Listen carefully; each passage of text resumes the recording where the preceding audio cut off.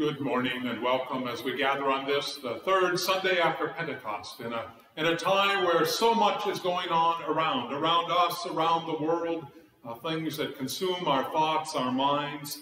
But we give thanks for this opportunity, wherever you are, as we welcome you, as we join together in worship, as we gather here to know the hope and put our trust in the God who promised to be present in our lives each and every day. And so we welcome you wherever you are as you join us in worship.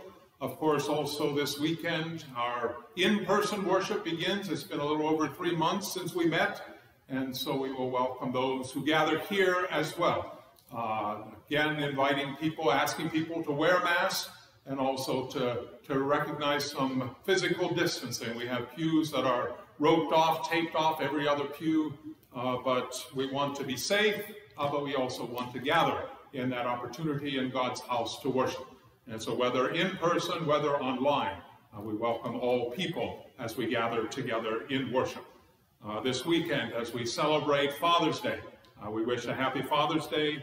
Certainly there are some who maybe haven't had that great experience, and so our thoughts and prayers are with them, but also we pray that we as fathers, all who are fathers, that we might be that example for others to follow, as we share and lift up the faith that God has brought into our lives.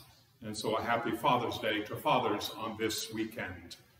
And then finally, for your prayers, just asking for prayers for the family of Dale Nelson. Dale passed away Thursday morning, and so his celebration of life will be this coming week. But we continue to lift up the family of Dale Nelson in our prayers, and then also adding to the prayers for Grace Rowland. Grace had a heart attack on Friday morning and is now in the hospital, so we continue to lift Grace up in our prayers as well this day. And certainly our prayers for all people as we journey together in this time, as we seek God's presence and God's peace in our lives. And so again, we welcome each of you as we gather for worship this day, and we begin with our opening hymn, O God, my faithful God.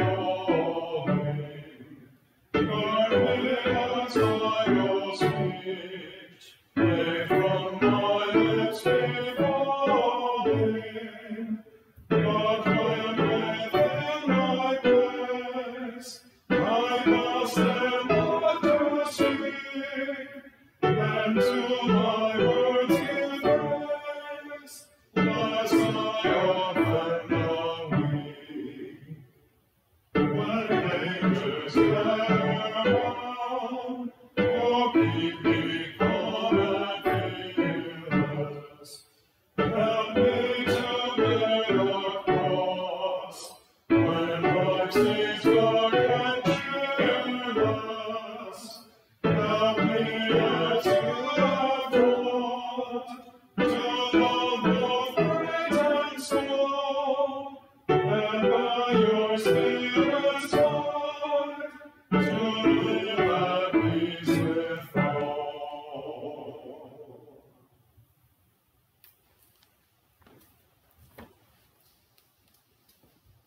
grace of our Lord Jesus Christ, the love of God, and the communion of the Holy Spirit be with you all. And also with you. Blessed be the Holy Trinity, one God, whose steadfast love is everlasting, whose faithfulness endures from generation to generation. Amen.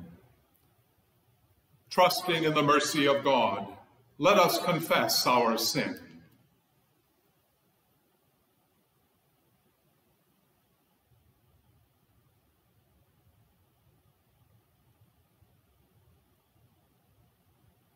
Reconciling God, we confess that we do not trust your abundance, and we deny your presence in our lives.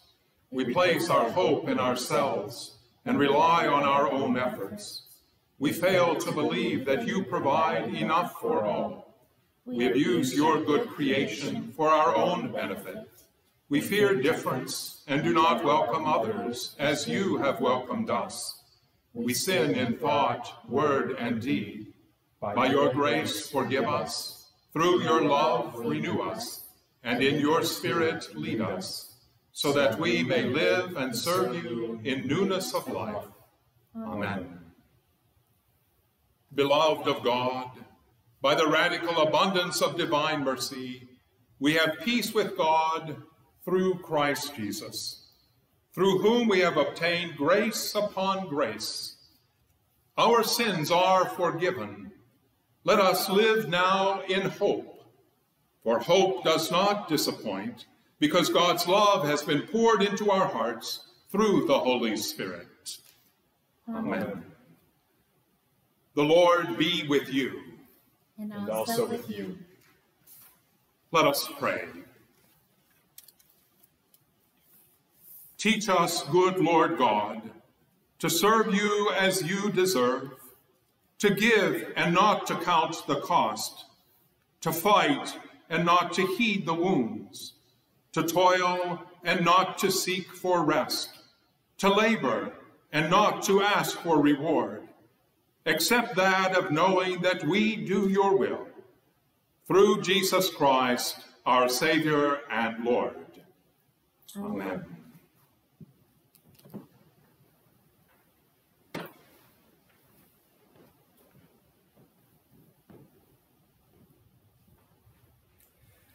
First reading today is taken from the book of Jeremiah, the 20th chapter. O Lord, you have enticed me, and I was enticed. You have overpowered me, and you have prevailed. I have become a laughing stock all day long. Everyone mocks me. For whenever I speak, I must cry out. I must shout, violence and destruction.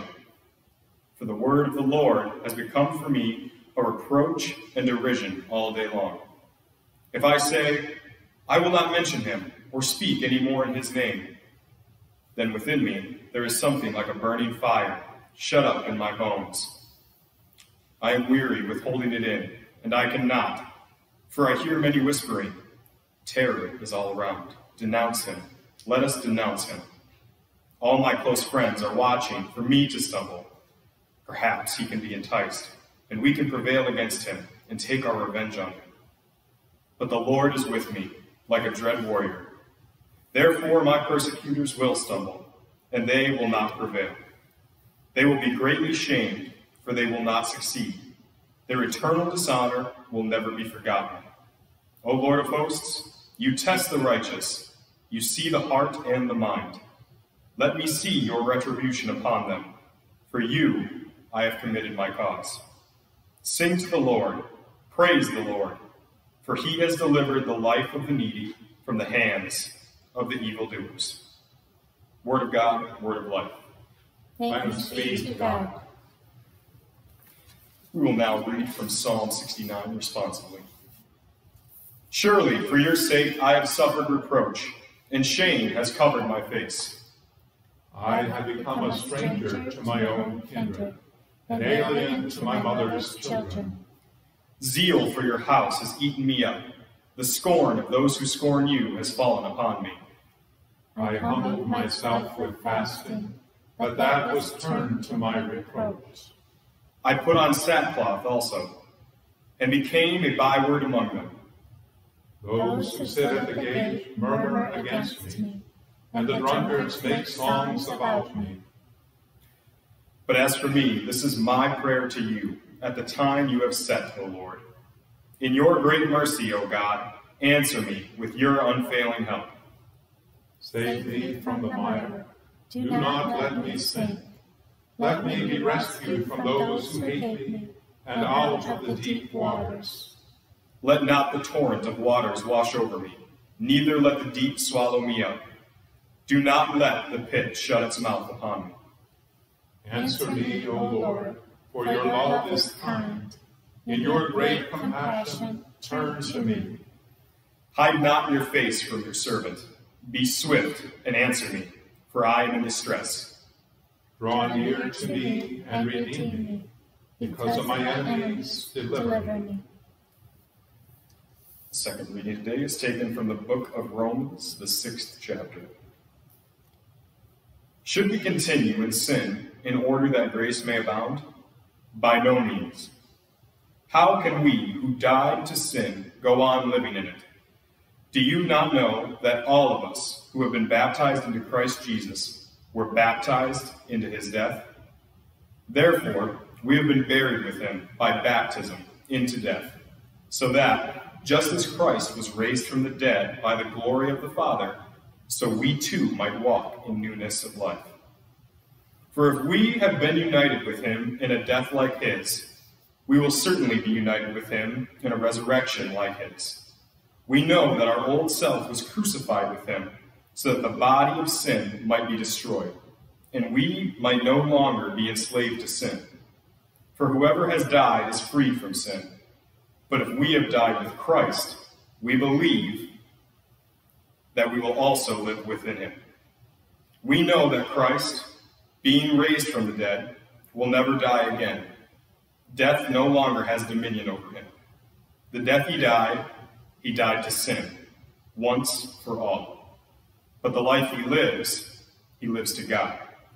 So you also must consider yourselves dead to sin and alive to God in Christ Jesus. Word of God, word of life. Thanks be to God.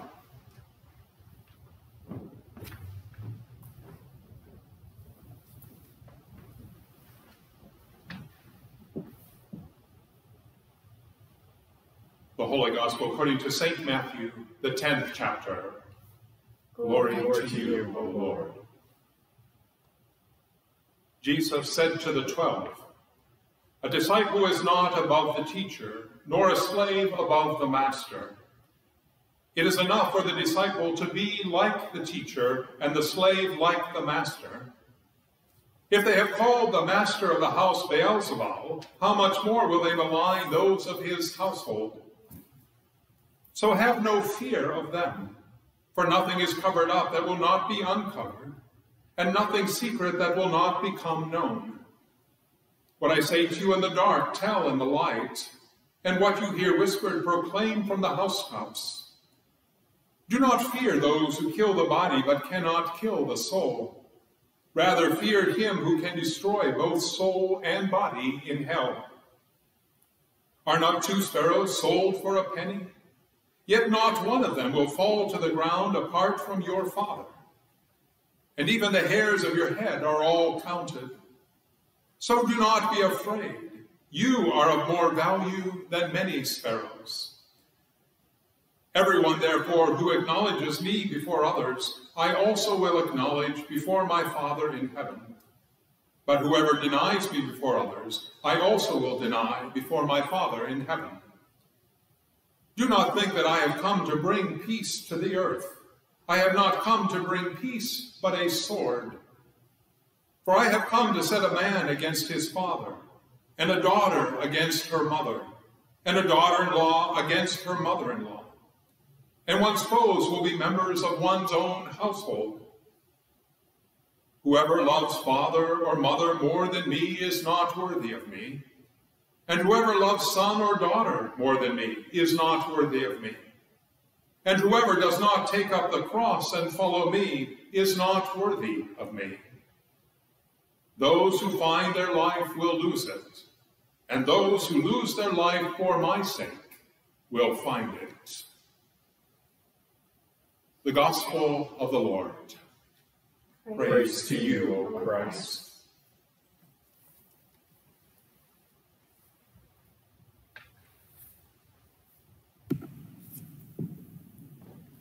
I know I've shared this story before, but it seemed one that was appropriate to begin with today. It was a son at home on a Sunday morning. And he woke up and he said, Mom, I don't want to go to church today. He said, the people there really, they don't all like me. Some of them, they make fun of me. And I know they don't all listen to the things I might have to say. I'd rather just stay home in bed. His mom said, Son, you need to go to church. And so he asked, he said, give me 2 reasons why, 2 good reasons. His mom said, well, first of all, you're 58 years old. And second, you're the pastor. I don't want to go to church today. Seems like an odd thing to say after we haven't met in person for worship in just over 3 months now. You would think I'd be thrilled to be back, and I am thrilled to see more people here. I am thrilled that we have opportunity to come together, not only in person, but for those who choose to still be at home and sharing in this time of worship. But I'll be the first to admit I've lost sleep over this Sunday. Wanting to be together, but yet also wanting to be safe, and knowing that even the precautions we take, the face mask, or the distancing, the not singing, that too is part of my fear, that people come and it's not worship as they know it. It's not worship as you know it. And yet opportunity to be together in person. So yes, the heart that breaks is saying, I don't want to go to church this morning. But it's not just the physical things going on. It's also the lessons that we have today, some tough words. I mean, think about it, the gospel reading. I was reading through it early in the week, and I thought, this is a Sunday I'd kind of like to be on vacation. Tough words. Jesus says, do not think that I have come to bring peace to the earth. This is Jesus, the God of peace, peace on earth, peace, goodwill. Do not think that I have come to bring peace to the earth. I have not come to bring peace, but a sword. For I have come to set a man against his father. Happy Father's Day, by the way.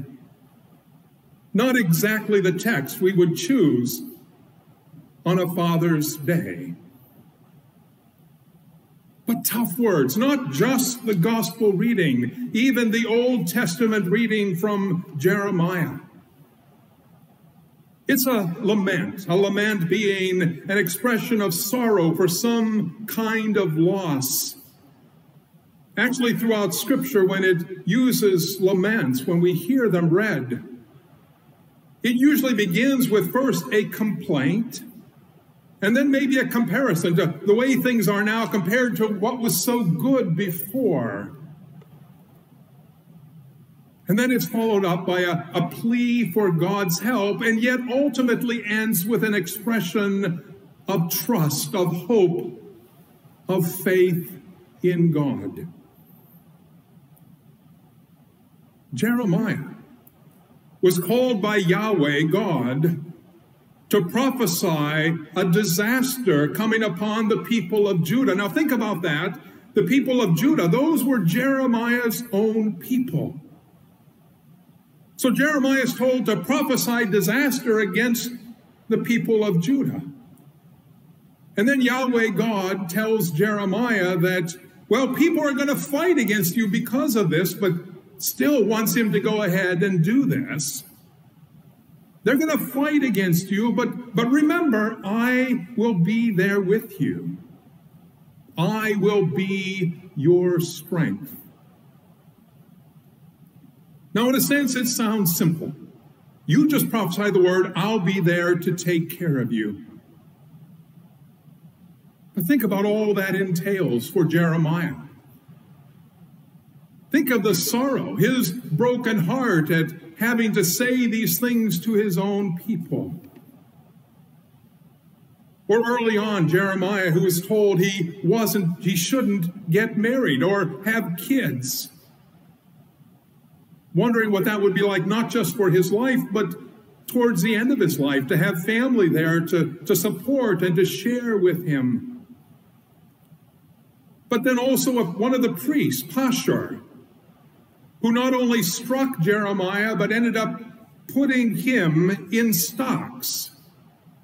The way they punish people. And maybe that now makes more sense what Jeremiah says in this lament. He says, I have become a laughing stock all day long. He understood recent history, what stock meant. That wood with holes cut out where they would put the person punished, the arms in there, the legs, the feet in there. And yeah, on the one hand, after a night in those stocks, you're going to be very uncomfortable. But even worse than that was that you were set somewhere to be on public display, where people could ridicule you, could make fun of you. And so this lament talks about the difficult things, and yet what's amazing, again, a person of God is still being able to say thank you to God, still being able to recognize God's presence in the midst of what is so difficult. As Jeremiah later on in the text is able to say, but the Lord is with me like a dread warrior. Therefore my persecutors will stumble, and they will not prevail. And even the last verse of that Old Testament reading, Jeremiah says, sing to the Lord, praise the Lord. After all those tough things, and maybe even the complaint that Jeremiah threw out there, yet he was able to say, sing to the Lord, praise the Lord. For he has delivered the life of the needy from the hands of the evildoers. The life of the needy. You know, I'm guessing Jeremiah looked at himself as one of those who was needy. And perhaps we too are a part of that need for what God brings to us. Some tough words to face this morning,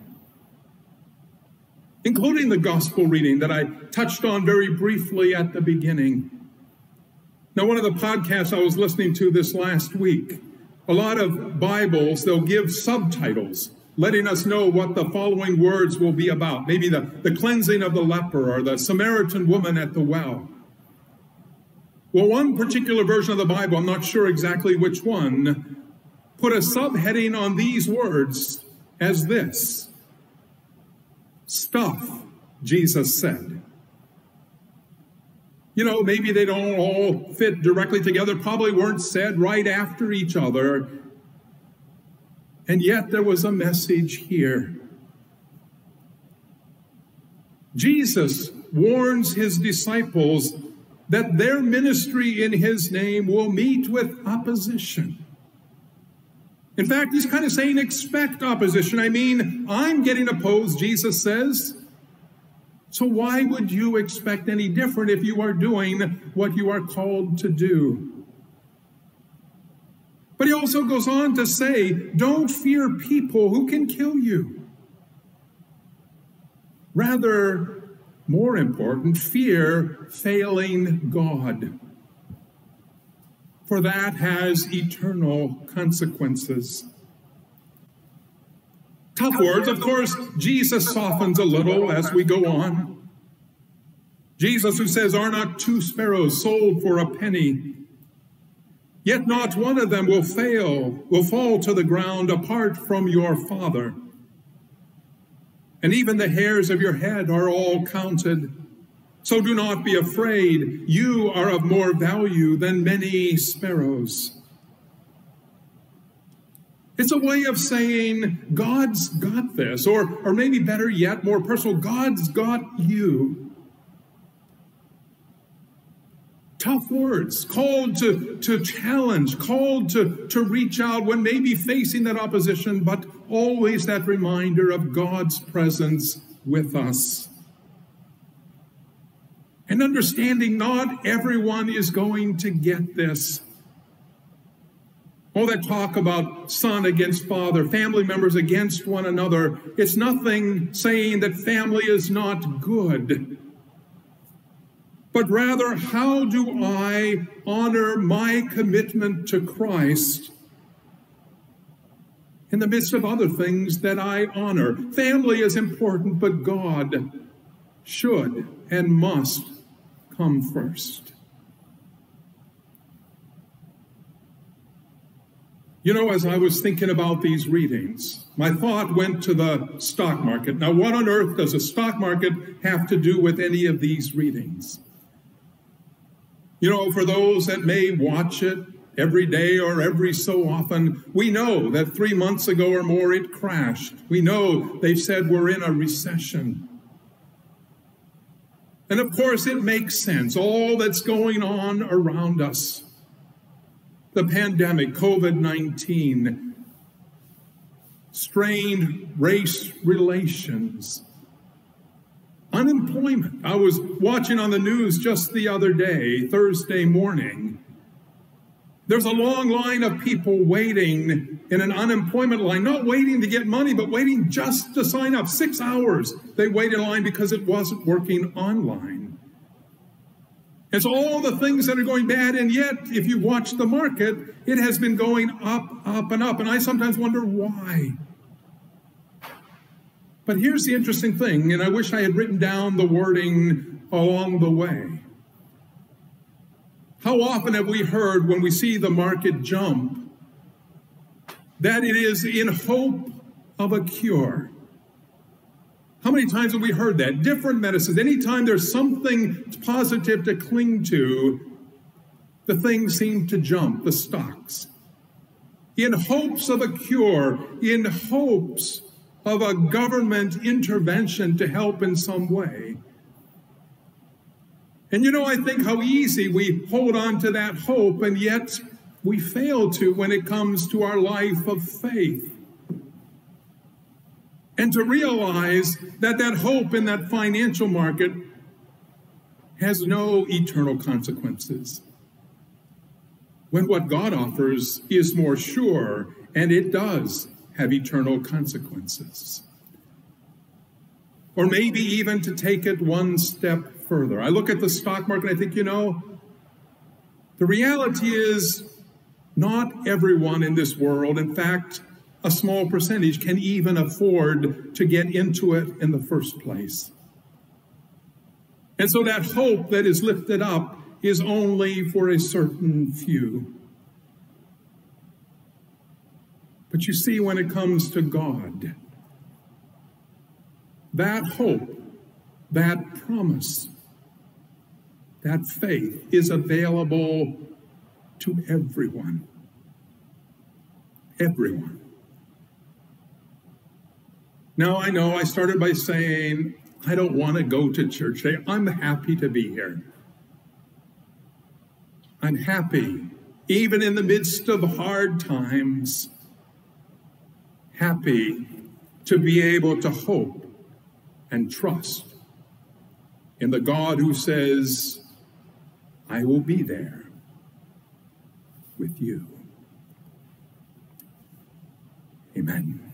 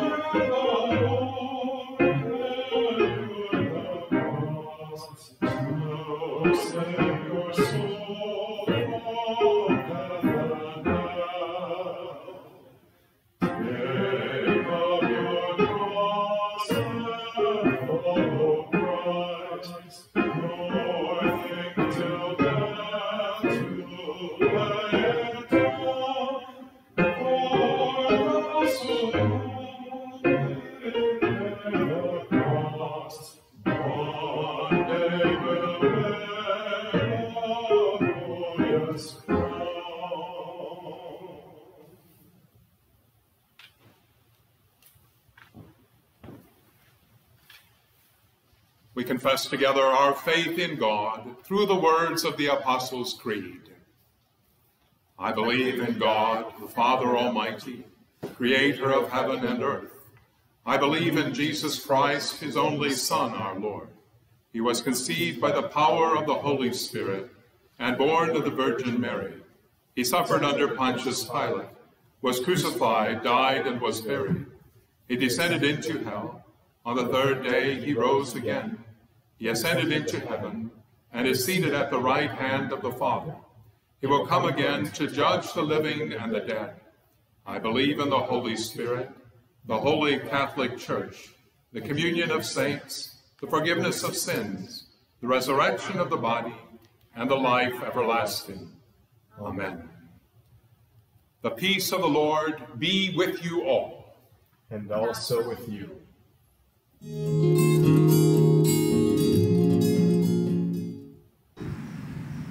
Back to you, St. Thomas. We miss you. Peace be with you. Peace be with you. Peace be with you. Peace be with you. Peace be with you. Peace be with you. Peace be with you, church family. I miss you. Peace be with you.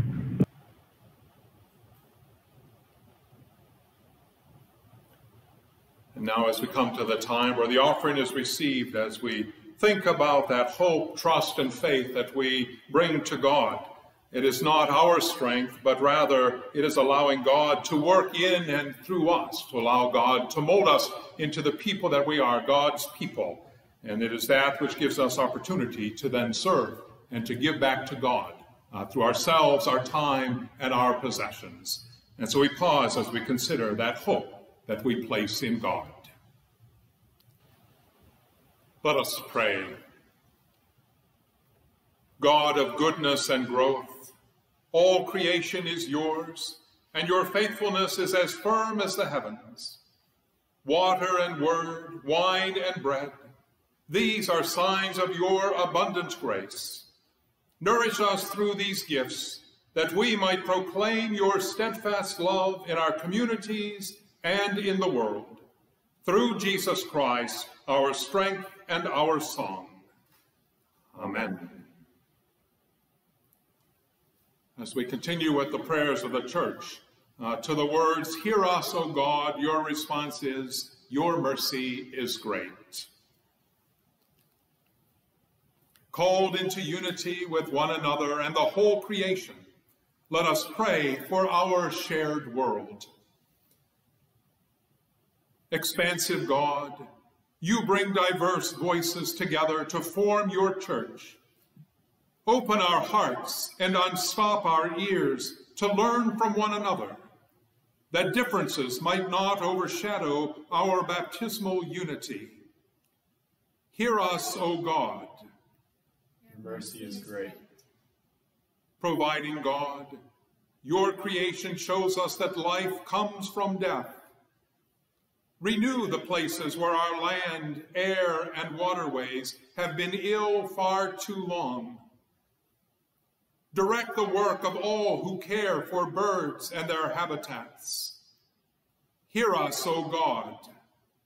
Your mercy is great. Protecting God, sustain and keep safe all who work to defend others across the world. Revive and strengthen organizations dedicated to caring for refugees and migrants while their homelands struggle for peace. Hear us, O God. Your mercy is great. Loving God, you promise to be with all who are persecuted for your sake.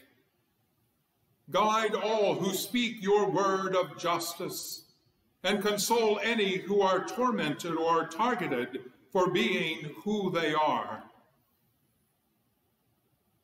In our prayers this morning, we pray for families grieving the loss of a loved one, especially this morning for the family of Dale Nelson, for the comfort and the hope that comes through your promise of life eternal. We pray for health, healing, and peace for Lorraine, Jeff, Caitlin, Dr. Bob, Dell, Bud, Grace, and for those with cancer and those undergoing cancer treatment, Darlene, Pastor Matt, Jolene, Lynn, Denny, Phyllis, Connie, Ben, and also for those we now name in the silence of our hearts.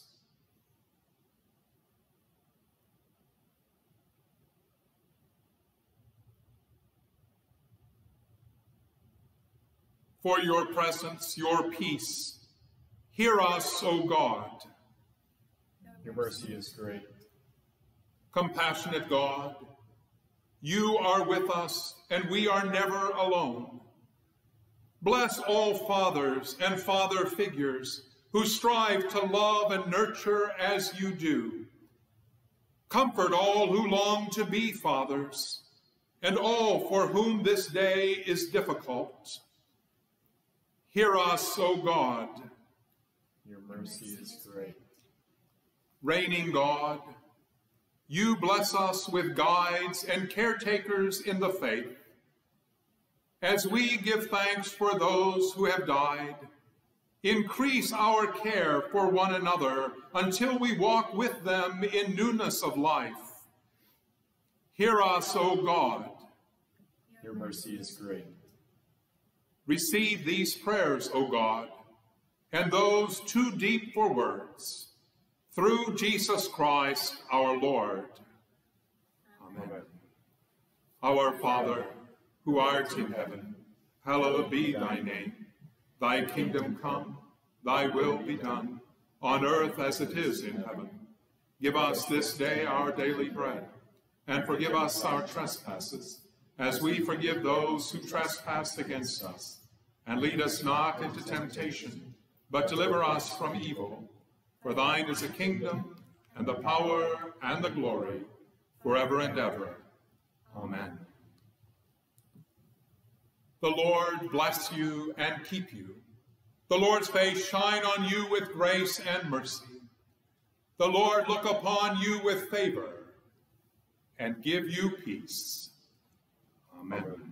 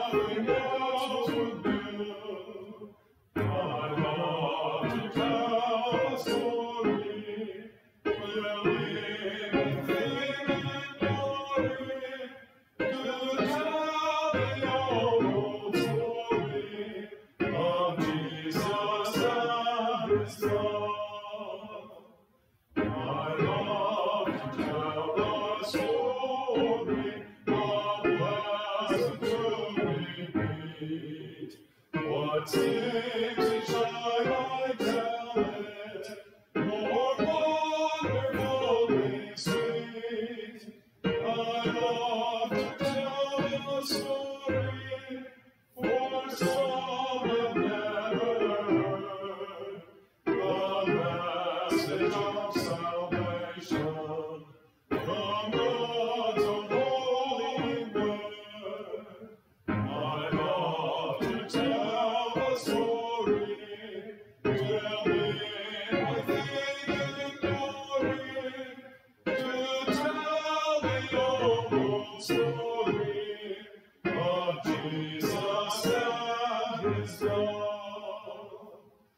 I love to tell the story for those who know it best. See hungry and thirsty to hear it like a rest. And when it sings of glory, I sing the new song. I'll sing the old story that I have loved so long.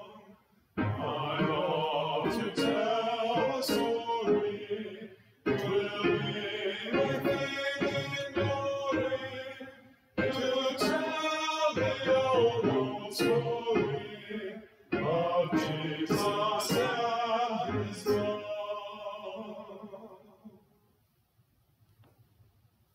Go in peace. Christ is with you. Thanks be to God.